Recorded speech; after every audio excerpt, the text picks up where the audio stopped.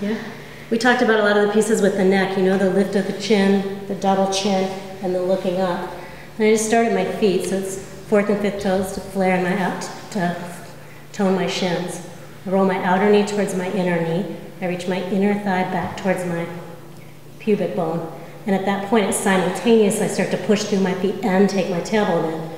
Then I push down through my hands, drag them apart, asymmetrically drag them into the center of the room, lift my chin, throat back, head back, push down, and the whole thing just like a wave.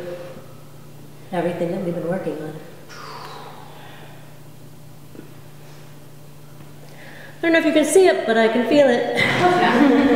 It's just like one little thing as you feel it move into, you feel the energy move up through your body, you implement the alignment thing, the action that we worked on today like that. Okay, I hope that helps. Do it.